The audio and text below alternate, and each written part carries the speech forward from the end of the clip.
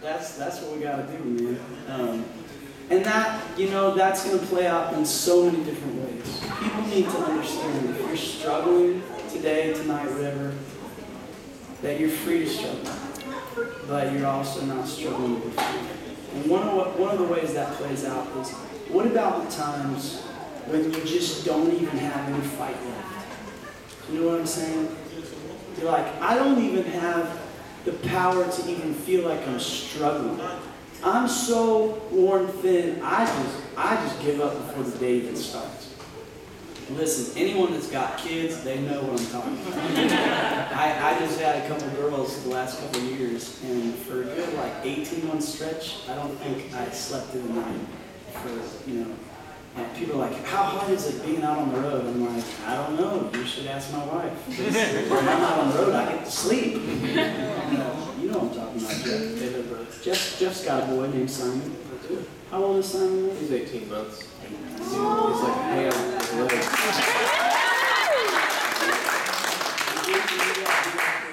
I do have 2 girls. What's their name? Riley and Kenna. They're 4 and 2.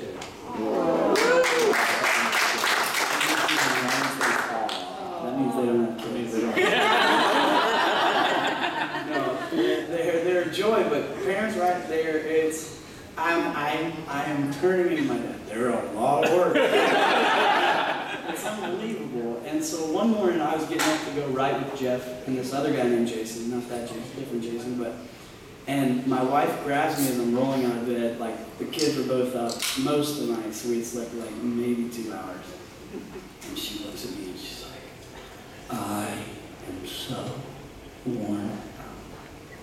And I look at her and I say, suck it up. And then she killed me. Yeah. No, I didn't say that. I said, I know, baby. We're going to eat through it. We're going to eat through it. You have fun watching. I'm going to go ride. And I get to the riding session and I go, Jeff, I don't care what's going on in your life. Today, we are writing a song called Worn. That is how I feel.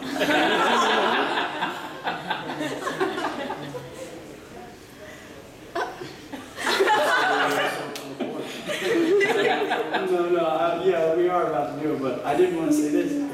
So we wrote the song called Worn, so we're going to play for you next. But what's cool, I was listening to a sermon by a guy named Tim Keller, who's a pastor here in New York City, actually. And he was talking about how that earth itself is like a garment.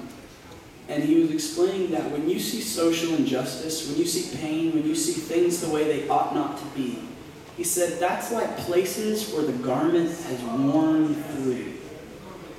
And so our great privilege as a Christian, is to rework the fabric where it's worn out. That to me is kind of a physical analogy of what it means to be a person of redemption. I hope and pray that your deepest heart's desire isn't for judgment and justice. I pray you have a heart that desires mercy, grace, and redemption. Because that's what reworks the fabric. That's what changes our heart, right? Amen.